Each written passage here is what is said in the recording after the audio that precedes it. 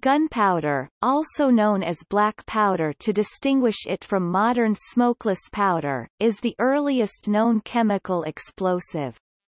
It consists of a mixture of sulfur S, charcoal C, and potassium nitrate saltpeter KNO3. The sulfur and charcoal act as fuels while the saltpeter is an oxidizer. Because of its incendiary properties and the amount of heat and gas volume that it generates, gunpowder has been widely used as a propellant in firearms, artillery, rockets, and fireworks, and as a blasting powder in quarrying, mining, and road building. Gunpowder was invented in 9th century China and spread throughout most parts of Eurasia by the end of the 13th century. Originally developed by the Taoists for medicinal purposes, gunpowder was first used for warfare about 1000 AD. Gunpowder is classified as a low explosive because of its relatively slow decomposition rate and consequently low brisance. Low explosives deflagrate, i.e., burn, at subsonic speeds, whereas high explosives detonate, producing a supersonic wave.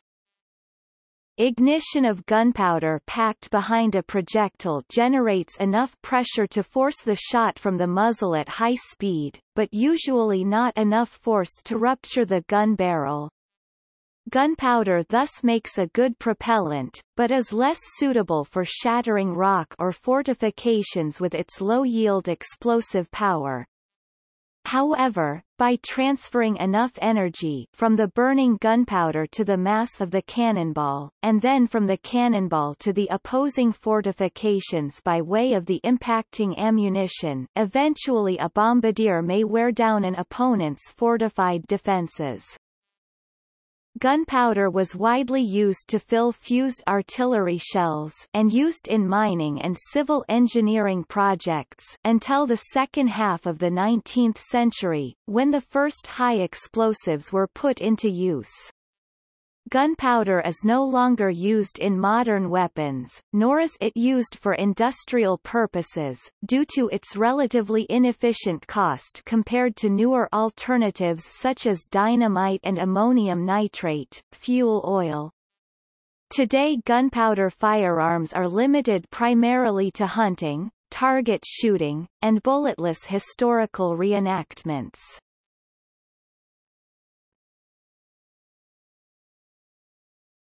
Topic: History of gunpowder.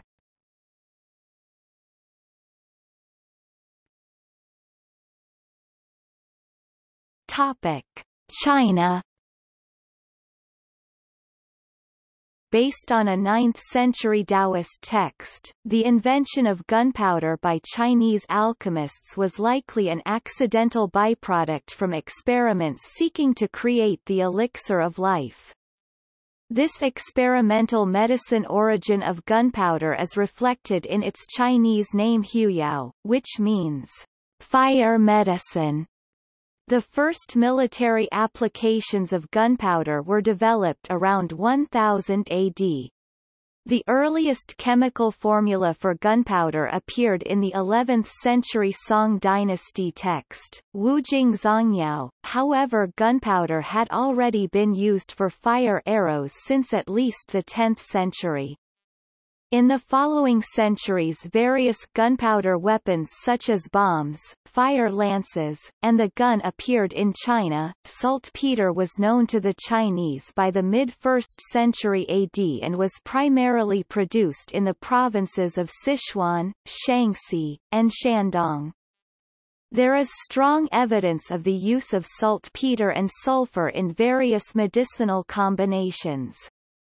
A Chinese alchemical text dated 492 noted saltpeter burnt with a purple flame, providing a practical and reliable means of distinguishing it from other inorganic salts, thus enabling alchemists to evaluate and compare purification techniques. The earliest Latin accounts of saltpeter purification are dated after 1200. The first reference to the incendiary properties of such mixtures is the passage of the Junyuan Miaodao Yaolu, a Taoist text tentatively dated to the mid-9th century.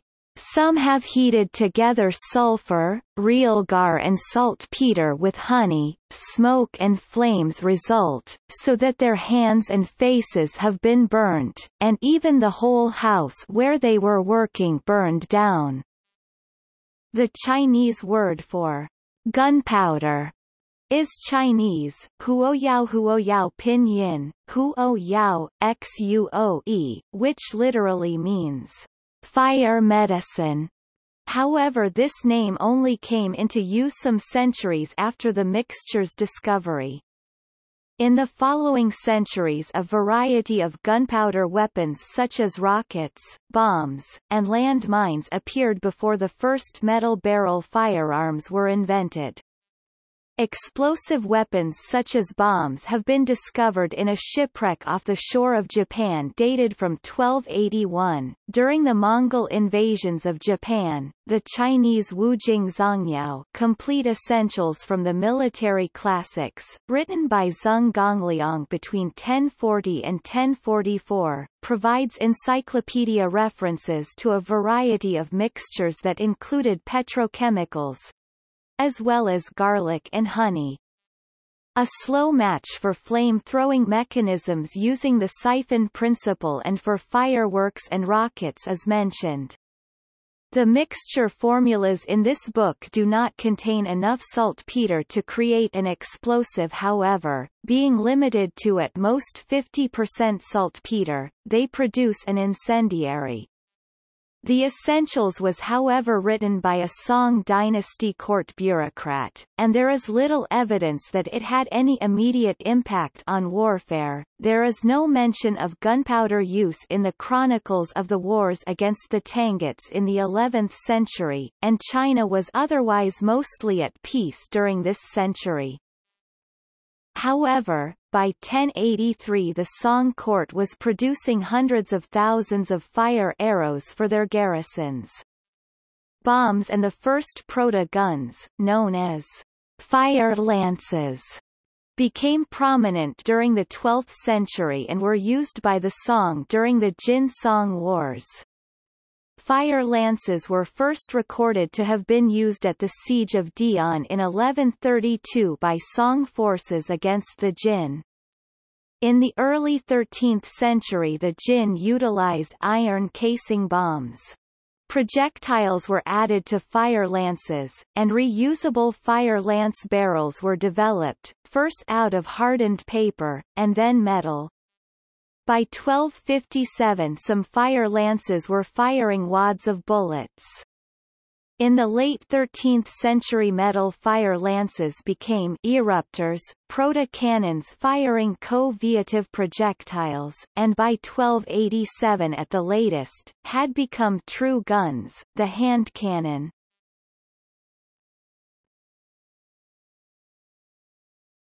Topic: Middle East. The Muslims acquired knowledge of gunpowder sometime between 1240 and 1280, by which point the Syrian Hassan al-Rama had written, in Arabic, recipes for gunpowder, instructions for the purification of saltpeter, and descriptions of gunpowder incendiaries.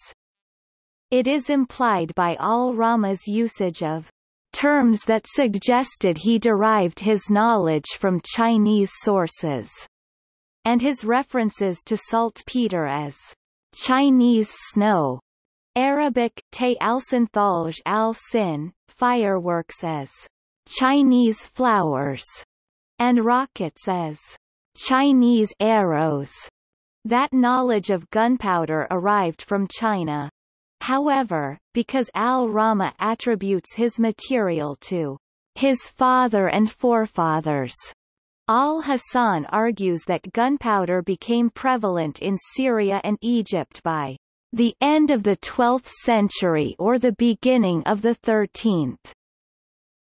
In Persia saltpeter was known as Chinese salt, Persian, Nmk chini namak I chini, or salt from Chinese salt marshes. Nmkshwar chini namak I shira yi chini. Hassan al-Rama included 107 gunpowder recipes in his text al-Farushia wa al-Manasib al-Harbiya, the book of military horsemanship and ingenious war devices, 22 of which are for rockets. If one takes the median of 17 of these 22 compositions for rockets, 75% nitrates, 9.06% sulfur, and 15.94% charcoal, it is nearly identical to the modern reported ideal gunpowder recipe of 75% potassium nitrate, 10% sulfur, and 15% charcoal. Al-Hasan claims that in the Battle of Ain Jalut of 1260, the Mamluks used against the Mongols in the first cannon in history gunpowder formula with near identical ideal composition ratios for explosive gunpowder.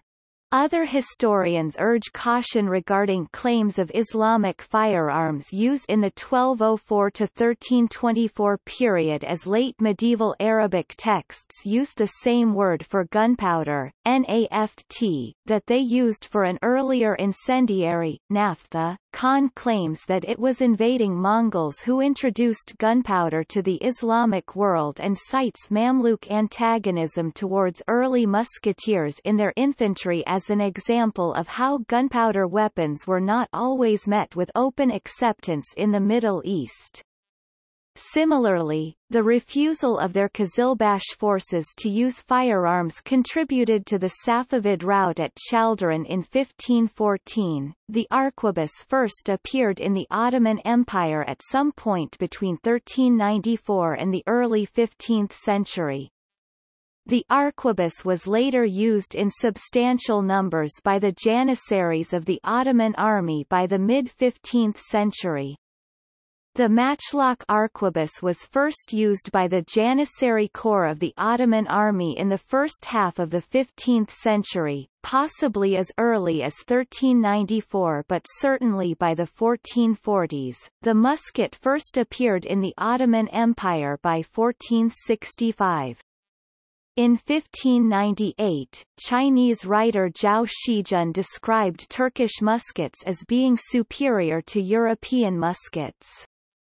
The Chinese military book Wu Pei Qi 1621 later described Turkish muskets that used a rack and pinion mechanism, which was not known to have been used in European or Chinese firearms at the time. The state-controlled manufacture of gunpowder by the Ottoman Empire through early supply chains to obtain niter, sulfur and high-quality charcoal from oaks in Anatolia contributed significantly to its expansion between the 15th and 18th century.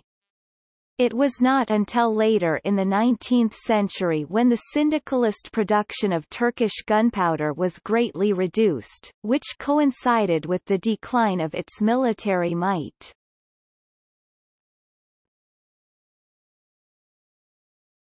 Topic: Mainland Europe. The earliest Western accounts of gunpowder appear in texts written by English philosopher Roger Bacon in the 13th century. Several sources mention Chinese firearms and gunpowder weapons being deployed by the Mongols against European forces at the Battle of Mohi in 1241. Professor Kenneth Warren Chase credits the Mongols for introducing into Europe gunpowder and its associated weaponry. However, there is no clear route of transmission, and while the Mongols are often pointed to as the likeliest vector, Timothy May points out that there is no concrete evidence that the Mongols used gunpowder weapons on a regular basis outside of China. However, Timothy May also points out, however, the Mongols used the gunpowder weapon in their wars against the Jin, the Song, and in their invasions of Japan. In Europe, one of the first mentions of gunpowder use appears in a passage found in Roger Bacon's Opus Maius of 1267 and Opus Tertium in what has been interpreted as being firecrackers. The most telling passage reads, "We have an example of these things that act on the senses in the sound and fire of that children's toy which is made in many diverse parts of the world, i.e., a device no bigger than one's thumb. From the violence of that salt called saltpeter, together with sulphur and willow charcoal, combined into a powder, so horrible a sound is made by the bursting of a thing so small, no more than a bit of parchment containing it, that we find the ear assaulted by a noise exceeding the roar of strong thunder, and a flash brighter than the most brilliant lightning." In the early 20th century, British artillery officer Henry William Lovett Hime proposed that another work tentatively attributed to Bacon, Epistola de Secretis Operibus Artis et Natura, et de Nullitate Magia, contained an encrypted formula for gunpowder. This claim has been disputed by historians of science including Lynn Thorndike, John Maxon Stillman and George Sarton, and by Bacon's editor Robert Steele, both in terms of authenticity of the work, and with respect to the decryption method. In any case, the formula claimed to have been decrypted 7,5-5 saltpeter, charcoal, sulfur, is not useful for firearms use or even firecrackers, burning slowly and producing mostly smoke. However, if Bacon's recipe is taken as measurements by volume rather than weight, a far more potent and serviceable explosive powder is created suitable for firing hand cannons, albeit less consistent due to the inherent inaccuracies of measurements by volume. One example of this composition resulted in 100 parts saltpeter, 27 parts charcoal, and 45 parts sulfur. By weight, the Liber Ignium, or Book of Fires, attributed to Marcus Graecus, is a collection of incendiary recipes, including some gunpowder recipes. Partington dates the gunpowder recipes to approximately 1300. One recipe for flying fire, Ignis volatilis, involves saltpeter, sulfur, and colophonium, which, when inserted into a reed or hollow wood, flies away suddenly and burns up everything. Another recipe, for artificial thunder, specifies a mixture of 1 pound native sulfur, 2 pounds linden or willow charcoal, and 6 pounds of saltpeter. Another specifies a 1:3:9 ratio. Some of the gunpowder recipes of De Mirabilibus Mundi of Albertus Magnus are identical to the recipes of the Liber Ignium, and according to Partington, may have been taken from that work, rather than conversely. Partington suggests that some of the book may have been compiled by Albert's students. But since it is found in 13th-century manuscripts, it may well be by Albert. Albertus Magnus died in 1280.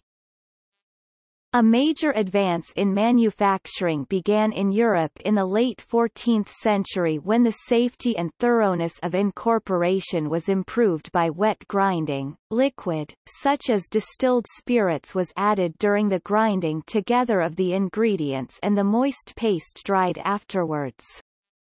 The principle of wet mixing to prevent the separation of dry ingredients, invented for gunpowder, is used today in the pharmaceutical industry. It was also discovered that if the paste was rolled into balls before drying, the resulting gunpowder absorbed less water from the air during storage and traveled better. The balls were then crushed in a mortar by the gunner immediately before use, with the old problem of uneven particle size and packing causing unpredictable results. If the right size particles were chosen, however, the result was a great improvement in power. Forming the damp paste into corn-sized clumps by hand or with the use of a sieve instead of larger balls produced a product after drying that loaded much better, as each tiny piece provided its own surrounding air space that allowed much more rapid combustion than a fine powder. This corned gunpowder was from 30% to 300% more powerful. An example is cited where 34 pounds of serpentine was needed to shoot a 47-pound ball, but only 18 pounds of corned powder. The optimum size of the grain depended on its use, larger for large cannon, finer for small arms. Larger cast cannons were easily muzzle-loaded with corned powder using a long-handled ladle. Corned powder also retained the advantage of low moisture absorption, as even tiny grains still had much less surface area to attract water than a floury powder. During this time, European manufacturers also began regularly purifying saltpeter, using wood ashes containing potassium carbonate to precipitate calcium from their dung liquor, and using ox blood, alum, and slices of turnip to clarify the solution. During the Renaissance, two European schools of pyrotechnic thought emerged, one in Italy and the other at Nuremberg, Germany. The German printer and publisher Christian Egenolf adapted an earlier work on pyrotechnics from manuscript to print form, publishing his Buchsenmeisterei in 1529 and reprinting it in 1531. Now extremely rare, the book discusses the manufacturing of gunpowder, the operation of artillery and the rules of conduct for the gunsmith. In Italy, Vannocchio Baranguccio, born in 1480, was a member of the guild Fraternita di Santa Barbara but broke with the tradition of secrecy by setting down everything he knew in a book titled De la Pyrotechnia, written in vernacular. It was published posthumously in 1540, with 9 editions over 138 years, and also reprinted by MIT Press in 1966. By the mid-17th century, fireworks were used for entertainment on an unprecedented scale in Europe, being popular even at resorts and public gardens. With the publication of Deutliche Anweisung zur Feuerwerkerei 1748, methods for creating fireworks were sufficiently well known and well described that firework making has become an exact science. In 1774, Louis XVI ascended to the throne of France at age 20. After he discovered that France was not self-sufficient in gunpowder, a gunpowder administration was established. To head it, the lawyer Antoine Lavoisier was appointed. Although from a bourgeois family, after his degree in law Lavoisier became wealthy from a company set up to collect taxes for the crown. This allowed him to pursue experimental natural science as a hobby. Without access to cheap saltpeter, controlled by the British, for hundreds of years France had relied on saltpetermen with royal warrants, the droit de fouiller or right to dig, to seize nitrous-containing soil and demolish walls of barnyards, without compensation to the owners. This caused farmers, the wealthy, or entire villages to bribe the petermen and the associated bureaucracy to leave their buildings alone and the saltpeter uncollected. Lavoisier instituted a crash program to increase saltpeter production, revised and later eliminated the droit de fouiller, researched best refining and powder manufacturing methods, instituted management and record keeping, and established pricing that encouraged private investment in works. Although saltpeter from new Prussian-style putrefaction works had not been produced yet, the process taking about 18 months, in only a year France had gunpowder to export. A chief beneficiary of this surplus was the American Revolution. By careful testing and adjusting the proportions and grinding time, powder from mills such as at Essonne outside Paris became the best in the world by 1788, and inexpensive. Great Britain and Ireland. Gunpowder production in Britain appears to have started in the mid-14th century with the aim of supplying the English crown. Records show that, in England, gunpowder was being made in 1346 at the Tower of London, a powder house existed at the Tower in 1461, and in 1515 3 kings' gunpowder makers worked there. Gunpowder was also being made or stored at other royal castles, such as Portchester. By the early 14th century, according to N.J.G. Pounce's study the medieval castle in England and Wales, many English castles had been deserted and others were crumbling. Their military significance faded except on the borders. Gunpowder had made smaller castles useless. Henry VIII of England was short of gunpowder when he invaded France in 1544, and England needed to import gunpowder via the port of Antwerp in what is now Belgium. The English Civil War (1642–1645) led to an expansion of the gunpowder industry, with the repeal of the royal patent in August 1641. One of the most notable uses of gunpowder in Great Britain was the Gunpowder Plot of 1605, a failed assassination attempt on King James I and v. The plot was foiled when Guy Fawkes was found under the House of Lords with hidden barrels of gunpowder.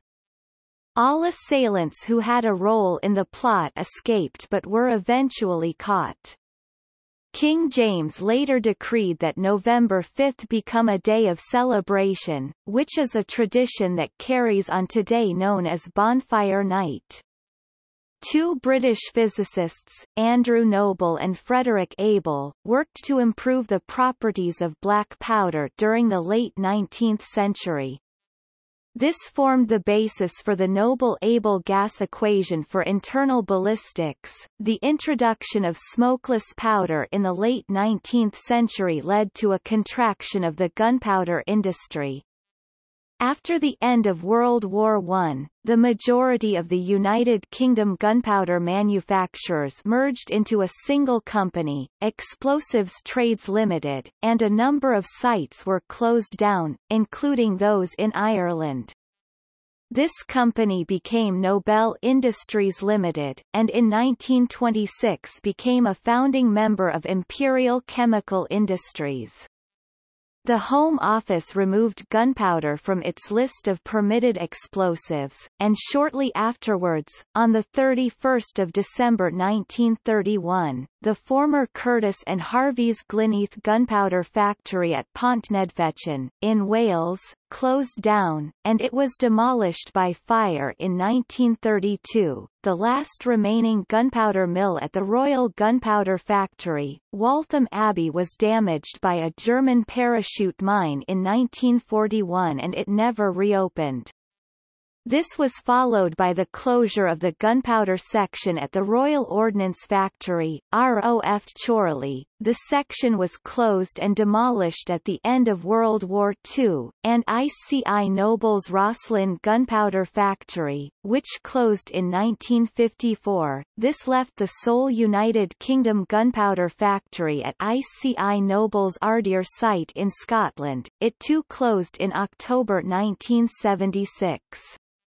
Since then, gunpowder has been imported into the United Kingdom.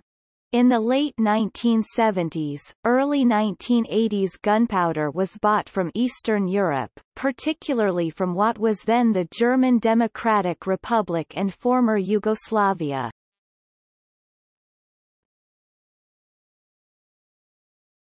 Topic: India.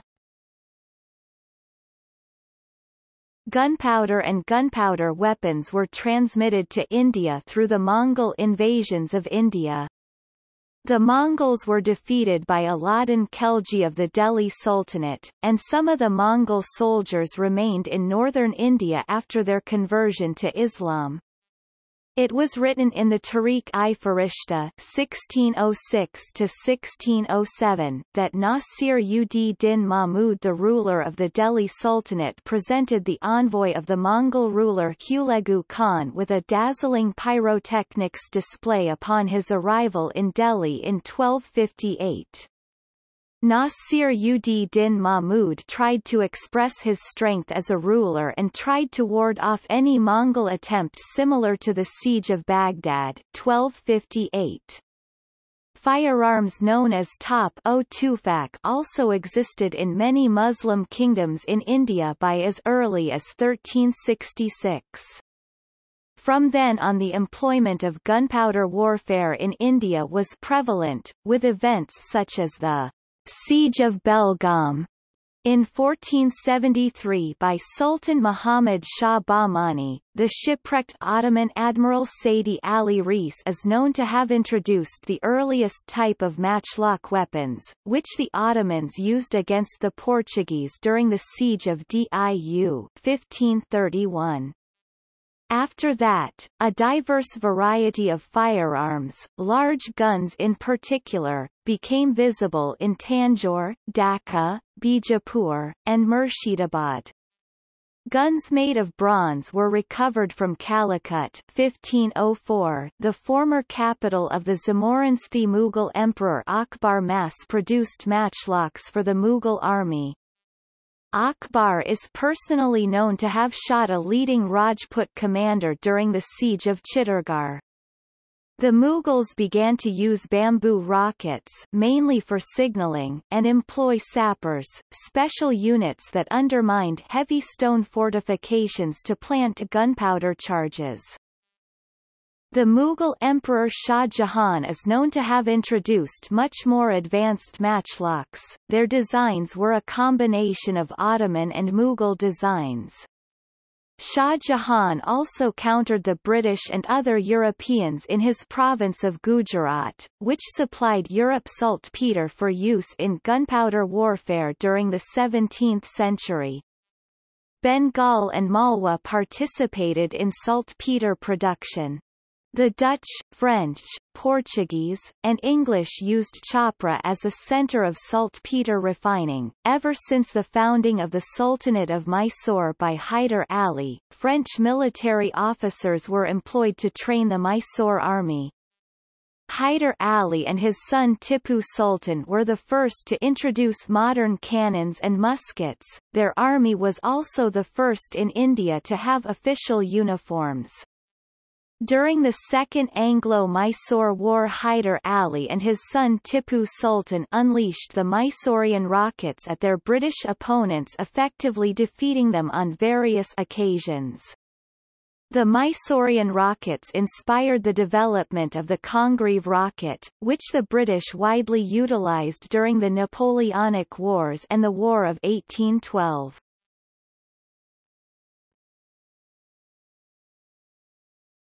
Topic: Indonesia.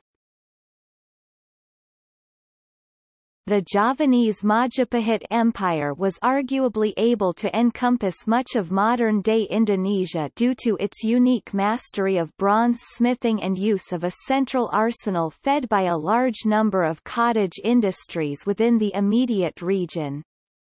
Documentary and archaeological evidence indicate that Arab traders introduced gunpowder, gons, muskets, blunderbusses, and cannons to the Javanese, Acehnese, and Batak via long-established commercial trade routes around the early to mid-14th century.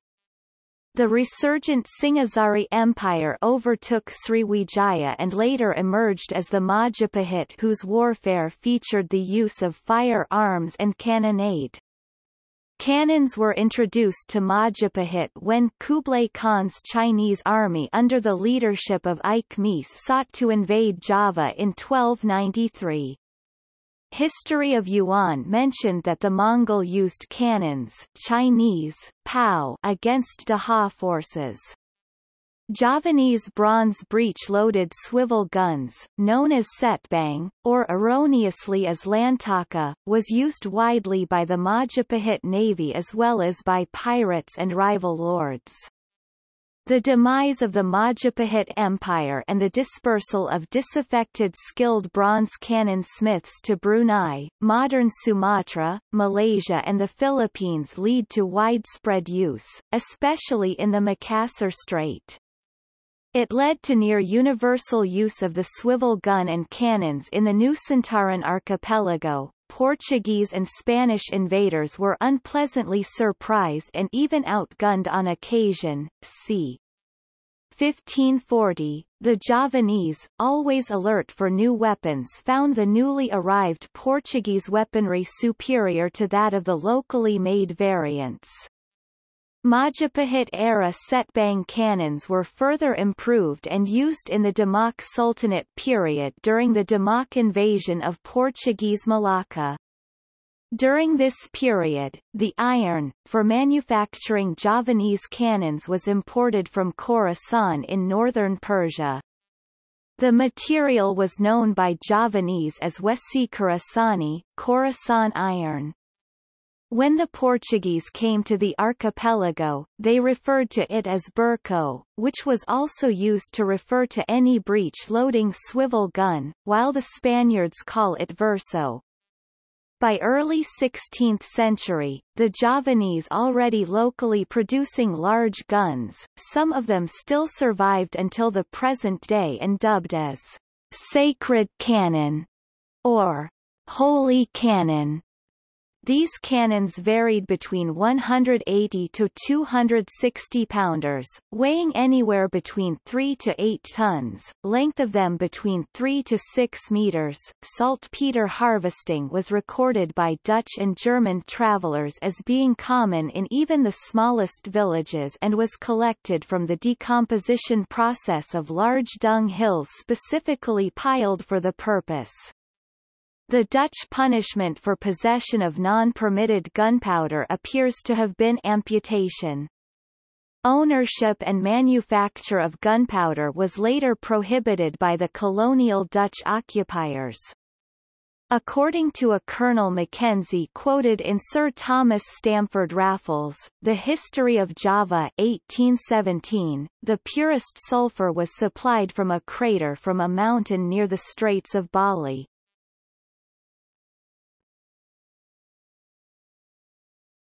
Topic: Historiography. On the origins of gunpowder technology, historian Tonio Andrade remarked, "Scholars today overwhelmingly concur that the gun was invented in China." Gunpowder and the gun are widely believed by historians to have originated from China because there is a large body of evidence that documents the evolution of the gun from the Chinese fire lance to a metal gun and the evolution of gunpowder from a medicine to an incendiary and an explosive, whereas similar records do not exist in Europe. As Andrade explains, the large amount of variation in gunpowder recipes in China relative to Europe is evidence of experimentation in China, where gunpowder was at first used as an incendiary and only later became an explosive and a propellant.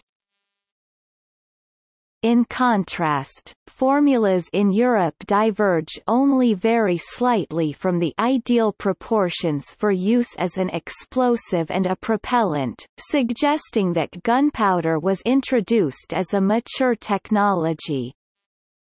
However, the history of gunpowder is not without controversy. A major problem confronting the study of early gunpowder history is ready access to sources close to the events described. Often the first records potentially describing use of gunpowder in warfare were written several centuries after the fact, and may well have been colored by the contemporary experiences of the chronicler. translation difficulties have led to errors or loose interpretations bordering on artistic license.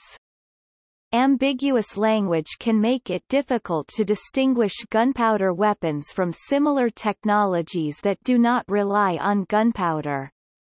A commonly cited example is a report of the Battle of Mohi in Eastern Europe that mentions a long lance sending forth evil-smelling vapors and smoke, which has been variously interpreted by different historians as the first gas attack upon European soil using gunpowder, the first use of cannon in Europe, or merely a toxic gas, with no evidence of gunpowder. It is difficult to accurately translate original Chinese alchemical texts, which tend to explain phenomena through metaphor, into modern scientific language with rigidly defined terminology in English.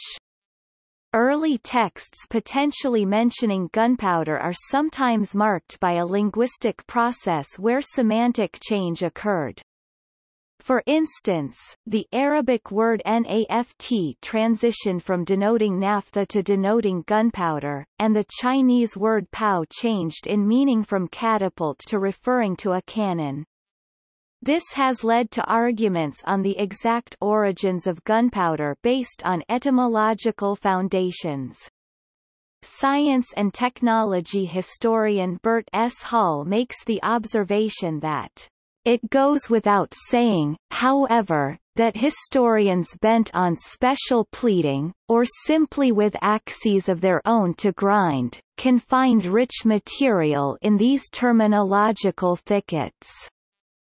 Another major area of contention in modern studies of the history of gunpowder is regarding the transmission of gunpowder. While the literary and archaeological evidence supports a Chinese origin for gunpowder and guns, the manner in which gunpowder technology was transferred from China to the West is still under debate. It is unknown why the rapid spread of gunpowder technology across Eurasia took place over several decades, whereas other technologies such as paper, the compass, and printing did not reach Europe until centuries after they were invented in China.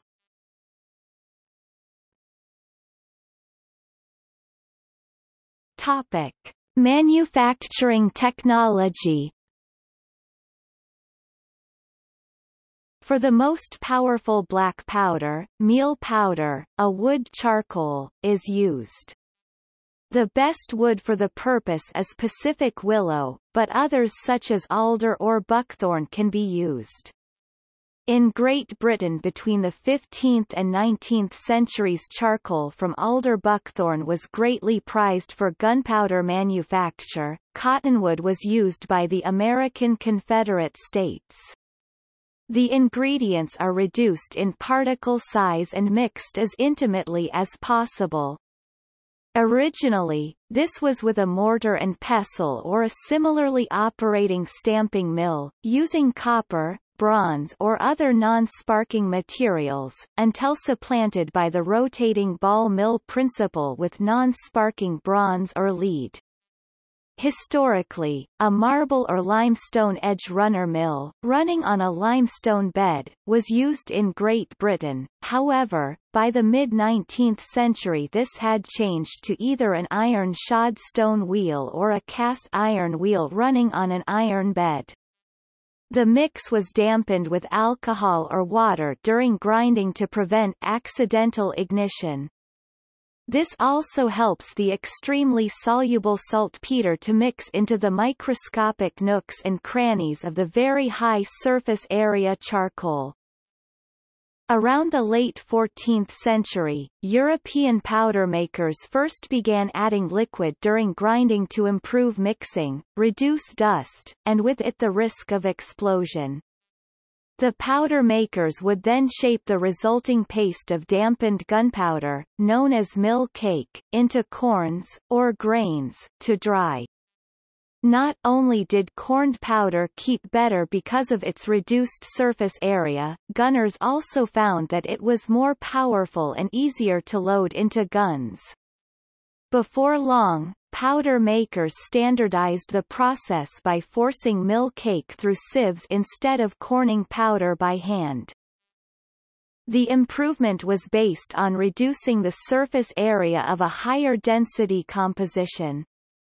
At the beginning of the 19th century, makers increased density further by static pressing. They shoveled damp mill cake into a 2-foot square box, placed this beneath a screw press and reduced it to 1/2 its volume. Press cake had the hardness of slate. They broke the dried slabs with hammers or rollers, and sorted the granules with sieves into different grades. In the United States, a luthier Irene DuPont, who had learned the trade from Lavoisier, tumbled the dried grains in rotating barrels to round the edges and increase durability during shipping and handling. Sharp grains rounded off in transport, producing fine meal dust that changed the burning properties.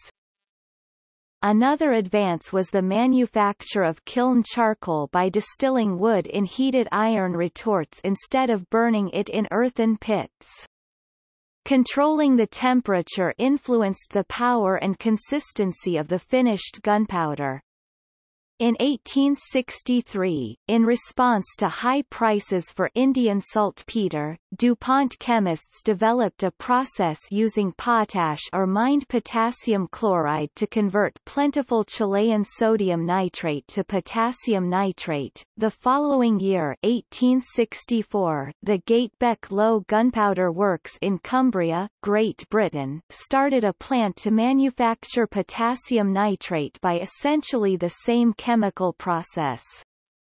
This is nowadays called the Wakefield process, after the owners of the company. It would have used potassium chloride from the Staffort mines, near Magdeburg, Germany, which had recently become available in industrial quantities. During the 18th century, gunpowder factories became increasingly dependent on mechanical energy. Despite mechanization, production difficulties related to humidity control, especially during the pressing, were still present in the late 19th century. A paper from 1885 laments that gunpowder is such a nervous and sensitive spirit, that in almost every process of manufacture it changes under our hands as the weather changes. Pressing times to the desired density could vary by a factor of 3 depending on the atmospheric humidity.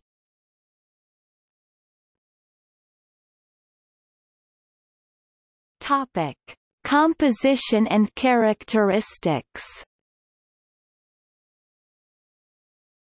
The term black powder was coined in the late 19th century, primarily in the United States, to distinguish prior gunpowder formulations from the new smokeless powders and semi-smokeless powders.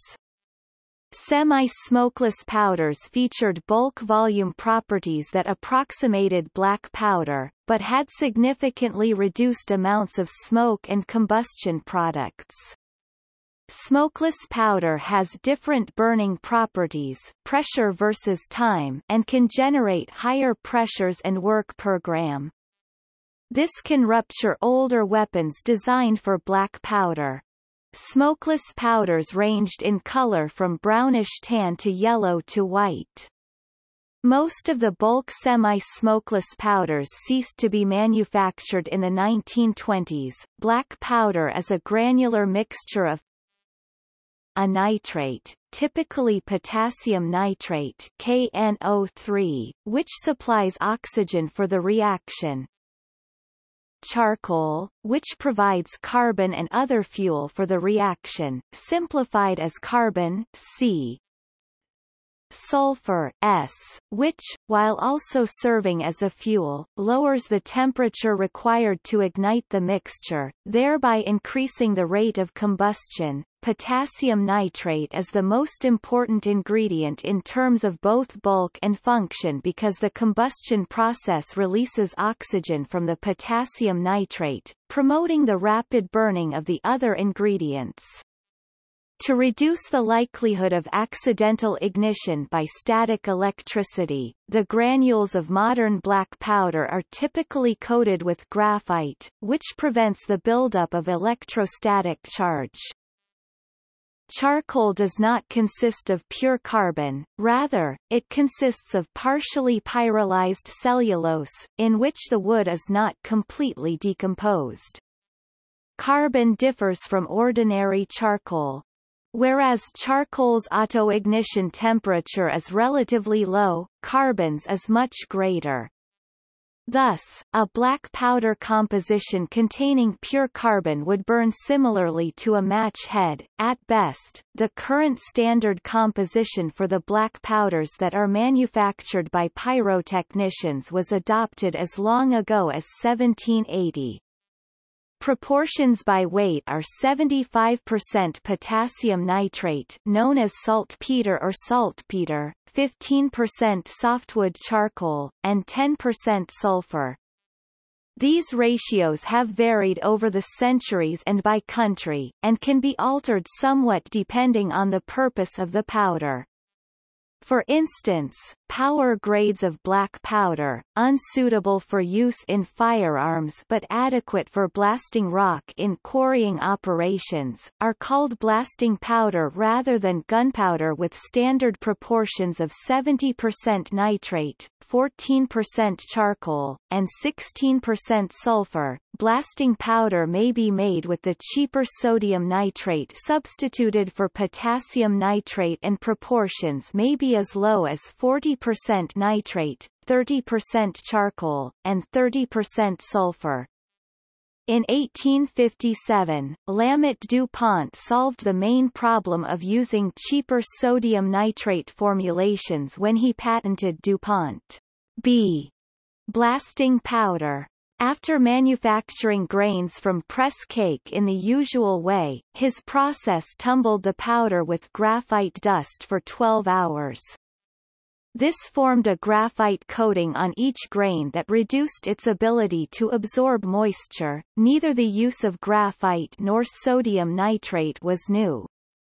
Glossing gunpowder corns with graphite was already an accepted technique in 1839, and sodium nitrate-based blasting powder had been made in Peru for many years using the sodium nitrate mined at Tarapacá, now in Chile. Also, in 1846, two plants were built in southwest England to make blasting powder using this sodium nitrate. The idea may well have been brought from Peru by Cornish miners returning home after completing their contracts.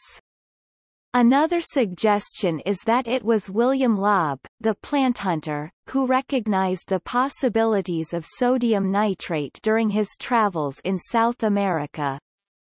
Lamet DuPont would have known about the use of graphite and probably also knew about the plants in southwest England.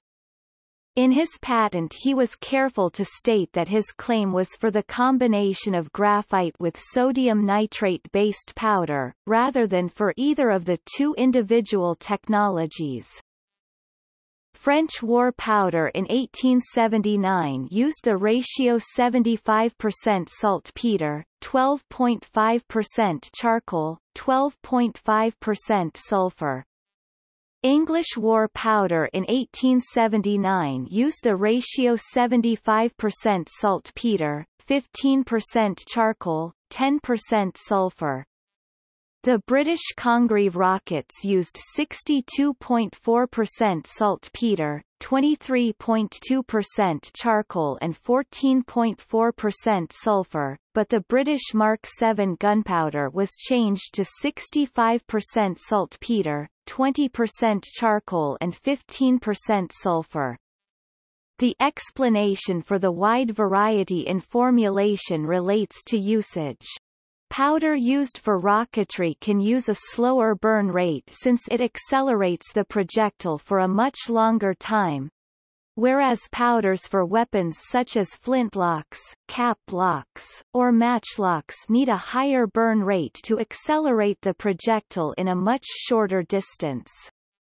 Cannons usually used lower burn rate powders, because most would burst with higher burn rate powders.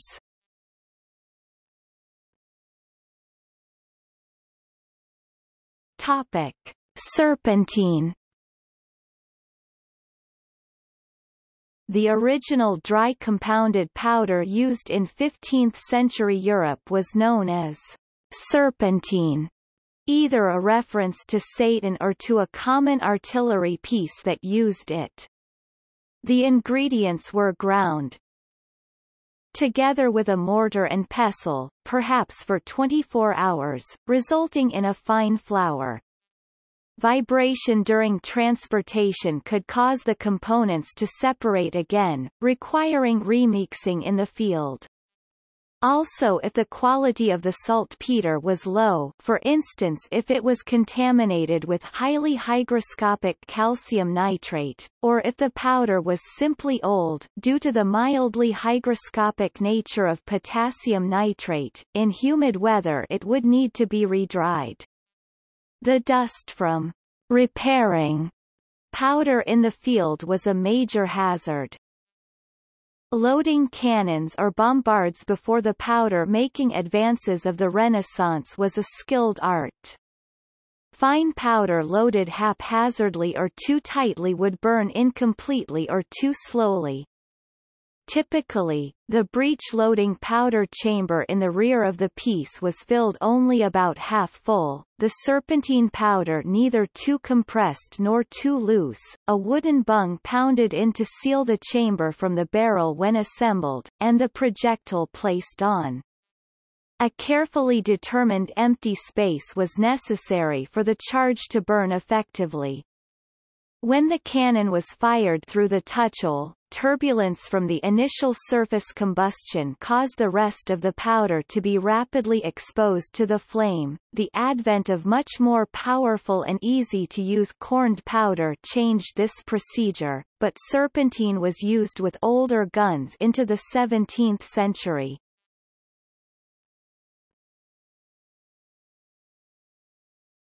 Topic: Corning. For propellants to oxidize and burn rapidly and effectively, the combustible ingredients must be reduced to the smallest possible particle sizes, and be as thoroughly mixed as possible. Once mixed, however, for better results in a gun, makers discovered that the final product should be in the form of individual dense grains that spread the fire quickly from grain to grain, much as straw or twigs catch fire more quickly than a pile of sawdust. Because the dry powdered ingredients must be mixed and bonded together for extrusion and cutting into grains to maintain the blend, size reduction and mixing is done while the ingredients are damp, usually with water. After 1800, instead of forming grains by hand or with sieves, the damp mill cake was pressed in molds to increase its density and extract the liquid, forming press cake. The pressing took varying amounts of time, depending on conditions such as atmospheric humidity. The hard, dense product was broken again into tiny pieces, which were separated with sieves to produce a uniform product for each purpose: coarse powders for cannons, finer grained powders for muskets, and the finest for small hand guns and priming. Inappropriately fine-grained powder often caused cannons to burst before the projectile could move down the barrel, due to the high initial spike in pressure.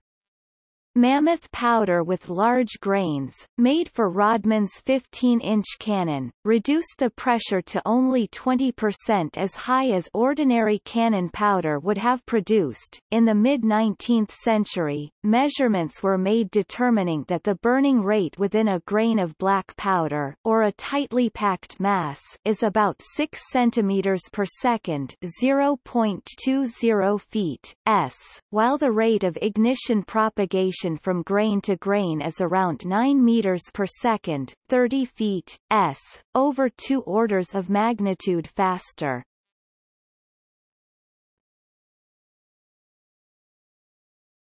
Topic: Modern types. Modern corning first compresses the fine black powder meal into blocks with a fixed density, 1.7 grams per cc. In the United States, gunpowder grains were designated F for fine or C for coarse. Grain diameter decreased with a larger number of Fs and increased with a larger number of Cs, ranging from about 2 mm (0.08 in) for 7F to 15 mm (0.6 in) for 7C. Even larger grains were produced for artillery bore diameters greater than about 17 cm (6.7 in). The standard DuPont Mammoth powder developed by Thomas Rodman and Lamont DuPont for use during the American Civil War had grains averaging 0.6 inches 15 millimeters in diameter with edges rounded in a glazing barrel. Other versions had grains the size of golf and tennis balls for use in 20-inch 51 centimeters Rodman guns. In 1875 DuPont introduced hexagonal powder for large artillery, which was pressed using shaped plates with a small center core. About 1.5 inches 3.8 centimeters diameter, like a wagon wheel nut, the center hole widened as the grain burned. By 1882 German makers also produced hexagonal grained powders of a similar size for artillery. By the late 19th century manufacturing focused on standard grades of black powder from FG used in large bore rifles and shotguns, through FFG, medium and small bore arms such as muskets and fusils, FFFG, small bore rifles and pistols, and FFFFG, extreme small bore, short pistols and most commonly for priming flintlocks. A coarser grade for use in military artillery blanks was designated A1. These grades were sorted on a system of screens with oversize retained on a mesh of 6 wires per inch, A1 retained on 10 wires per inch, FG retained on 14, FFG on 24, FFFG on 46, and FFFFG on 60. Fines designated FFFFFG were usually reprocessed to minimize explosive dust hazards. In the United Kingdom, the main service gunpowders were classified RFG, rifle-grained fine, with diameter of 1 or 2 mm, and RLG, rifle-grained large, for grain diameters between 2 and 6 mm. Gunpowder grains can alternatively be categorized by mesh size, the BSS sieve mesh size, being the smallest mesh size, which retains no grains. Recognized grain sizes are gunpowder G7, G20, G40, and G90. Owing to the large market of antique and replica black powder firearms in the U.S., modern gunpowder substitutes like Pyrodex, 777 and Black Mag 3 pellets have been developed since the 1970s. These products, which should not be confused with smokeless powders, aim to produce less fouling, solid residue, while maintaining the traditional volumetric measurement system for charges. Claims of less corrosiveness of these products have been controversial, however. New cleaning products for black powder guns have also been developed for this market.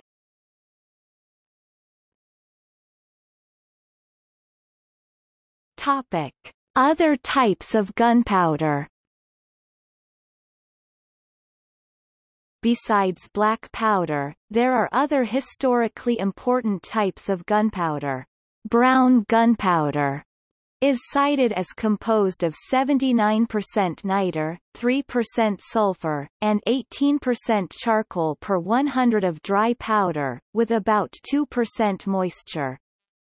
Prismatic brown powder is a large-grained product the Rottweil Company introduced in 1884 in Germany, which was adopted by the British Royal Navy shortly thereafter. The French Navy adopted a fine, 3.1 mm, not prismatic grained product called slow-burning cocoa (SBC) or cocoa powder. These brown powders reduced burning rate even further by using as little as 2% sulfur and using charcoal made from rye straw that had not been completely charred, hence the brown color. Lesmuck powder was a product developed by DuPont in 1911, one of several semi-smokeless products in the industry containing a mixture of black and nitrocellulose powder. It was sold to Winchester and others primarily for .22 and .32 small calibers. Its advantage was that it was believed at the time to be less corrosive than smokeless powders then in use. It was not understood in the U.S. until the 1920s that the actual source of corrosion was the potassium chloride residue from potassium chlorate sensitized primers. The bulkier black powder fouling better disperses primer residue. Failure to mitigate primer corrosion by dispersion caused the false impression that nitrocellulose-based powder caused corrosion. Lesmuck had some of the bulk of black powder for dispersing primer residue, but somewhat less total bulk than straight black powder, thus requiring less frequent bore cleaning. It was last sold by Winchester in 1947.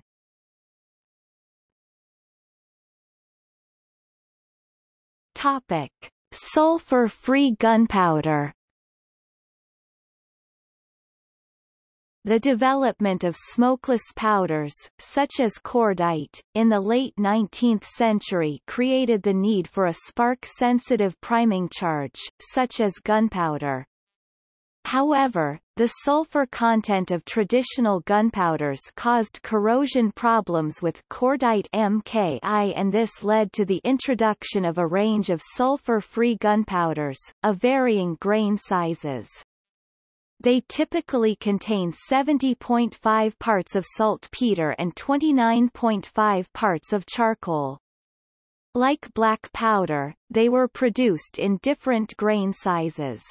In the United Kingdom, the finest grain was known as sulfur-free milled powder (SMP).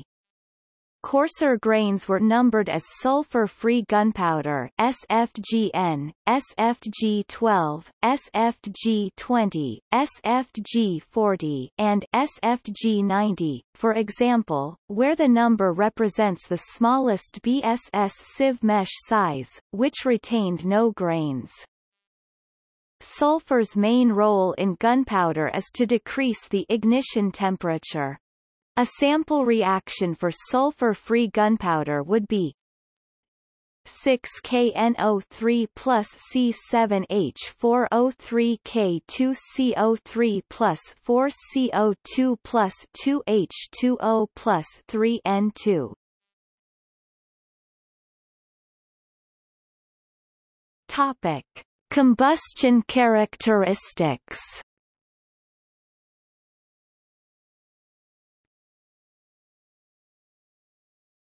Topic: Chemical reaction. Gunpowder does not burn as a single reaction, so the byproducts are not easily predicted. One study showed that it produced, in order of descending quantities, 55.91% solid products: potassium carbonate, potassium sulfate, potassium sulfide, sulfur, potassium nitrate, potassium thiocyanate, carbon, ammonium carbonate, and 42.98% gaseous products: carbon dioxide, nitrogen, carbon monoxide, hydrogen sulfide, hydrogen, methane, 1.11% water. However, simplified equations have been cited. A simple, commonly cited, chemical equation for the combustion of black powder is 2KNO3 plus S plus 3CK2S plus N2 plus 3CO2. A balanced, but still simplified, equation is 10KNO3 plus 3S plus 8C2K2CO3 plus 3K2SO4 plus 6CO2 plus 5N2. Black powder made with less expensive and more plentiful sodium nitrate in appropriate proportions works just as well, and previous equations apply, with sodium instead of potassium. However, it is more hygroscopic than powders made from potassium nitrate, popularly known as saltpeter. Because corned black powder grains made with saltpeter are less affected by moisture in the air, they can be stored unsealed without degradation by humidity. Muzzleloaders have been known to fire after hanging on a wall for decades in a loaded state, provided they remained dry. By contrast, black powder made with sodium nitrate must be kept sealed to remain stable. The matchlock musket or pistol, an early gun ignition system, as well as the flintlock would often be unusable in wet weather, due to powder in the pan being exposed and dampened.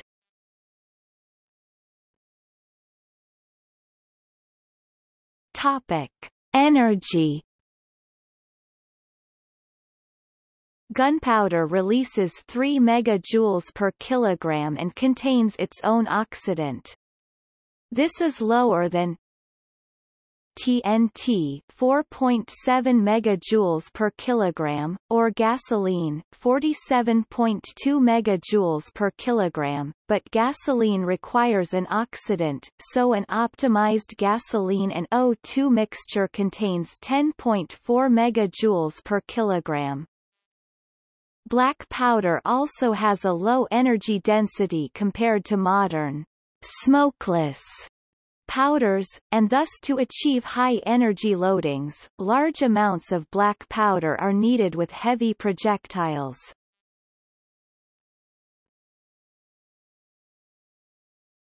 Topic: Effects.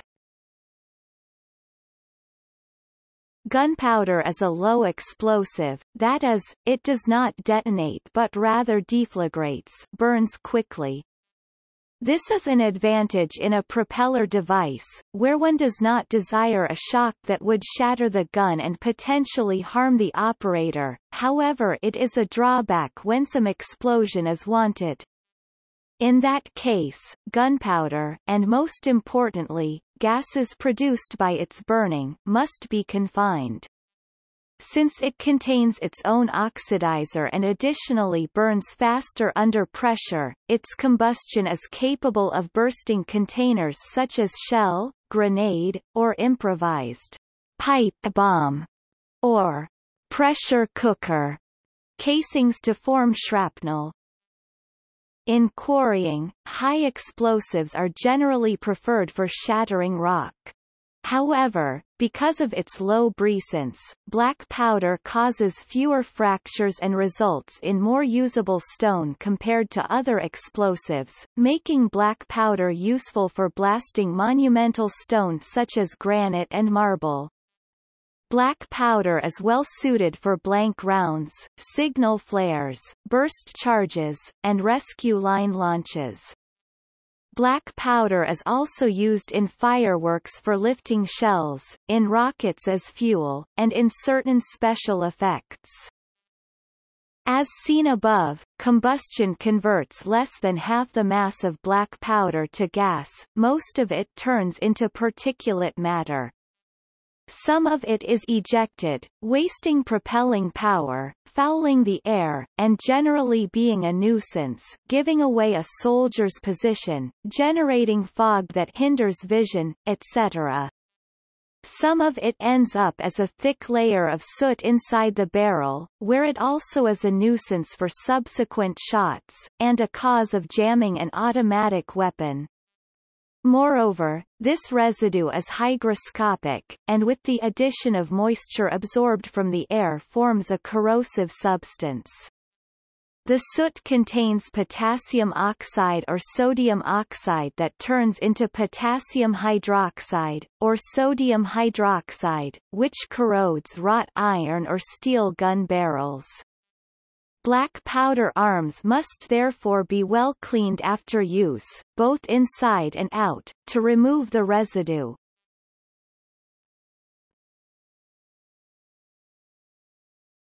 Topic: Transportation regulations. The United Nations Model Regulations on the Transportation of Dangerous Goods and national transportation authorities, such as United States Department of Transportation, have classified gunpowder, black powder, as a Group A, primary explosive substance for shipment because it ignites so easily. Complete manufactured devices containing black powder are usually classified as Group D, secondary detonating substance, or black powder, or article containing secondary detonating substance, such as firework, Class D model rocket engine, etc., for shipment because they are harder to ignite than loose powder. As explosives, they all fall into the category of Class 1.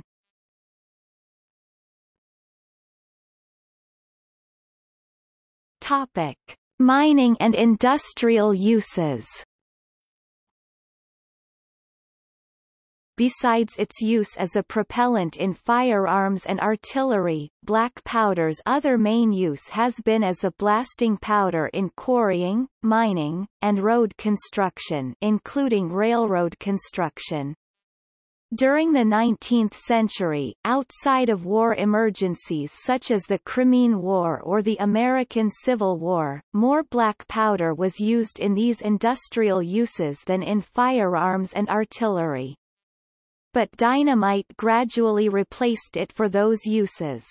Today industrial explosives for such uses are still a huge market, but most of the market is in newer explosives rather than black powder. Beginning in the 1930s, gunpowder or smokeless powder was used in rivet guns, stun guns for animals, cable splicers and other industrial construction tools. The stud gun drove nails or screws into solid concrete, a function not possible with hydraulic tools. Today powder-actuated tools are still an important part of various industries, but the cartridges usually use smokeless powders. Industrial shotguns have been used to eliminate persistent material rings in operating rotary kilns such as those for cement, lime, phosphate, etc., and clinker in operating furnaces, and commercial tools make the method more reliable.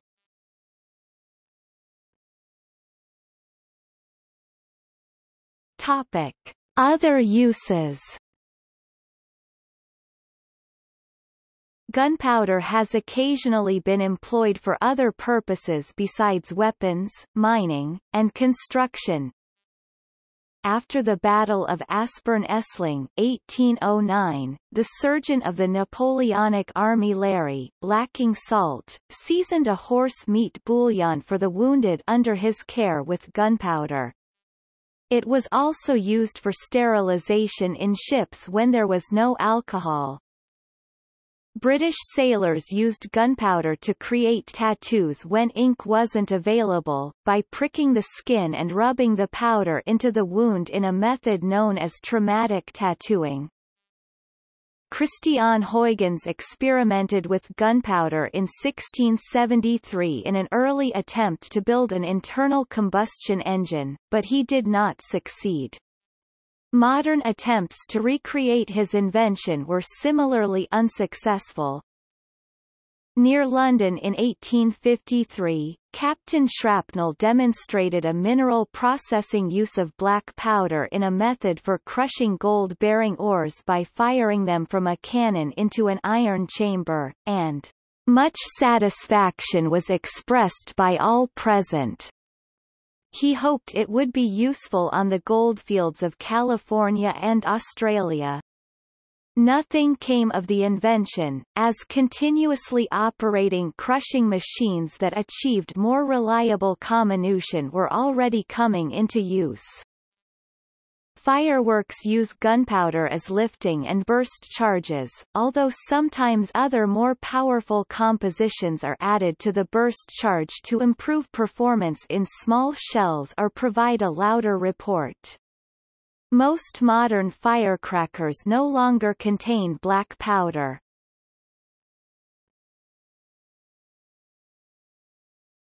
Topic. See also: ballistics, Berthold Schwarz, black powder rocket motor, black powder substitute, bulk-loaded liquid propellants, Faversham explosives industry, gunpowder magazine, gunpowder plot, gunpowder warfare, technology of the Song dynasty.